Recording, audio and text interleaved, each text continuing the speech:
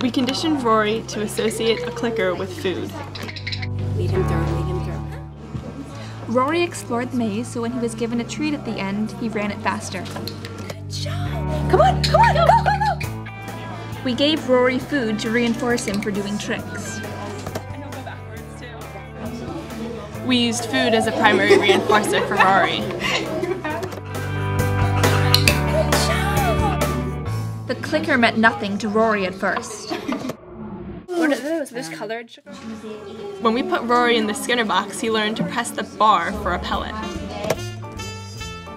Rory reacts the same to both my hand and to food. We give Rory a treat every time he touches the ball so that he keeps doing it. That rat's so big. Rory learned to press the bar 5 times in a row to get a pellet. Good job! Rory crossed the dowel rod to get to his house. Rory didn't know how many times he had to press the bar to get a reward.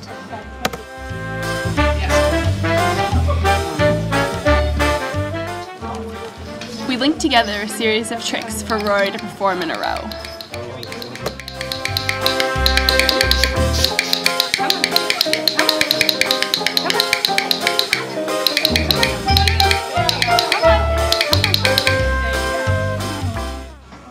Rory learned that when he touched the ball, he would get food.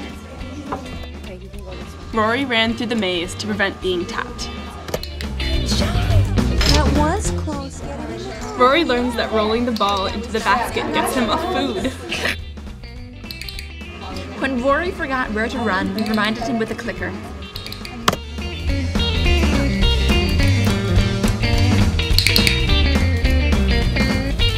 Come on. We rewarded Rory by letting him run on his wheel. A little more running, a little more running. Good! Good job! We rewarded Rory step by step, first for touching the ball and then for rolling it.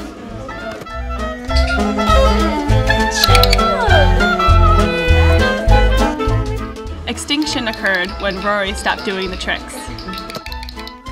When Rory wasn't behaving, we used an annoying push to correct his behavior. Rory, come on, come on, come on! For the camera, for the camera, for the camera, for the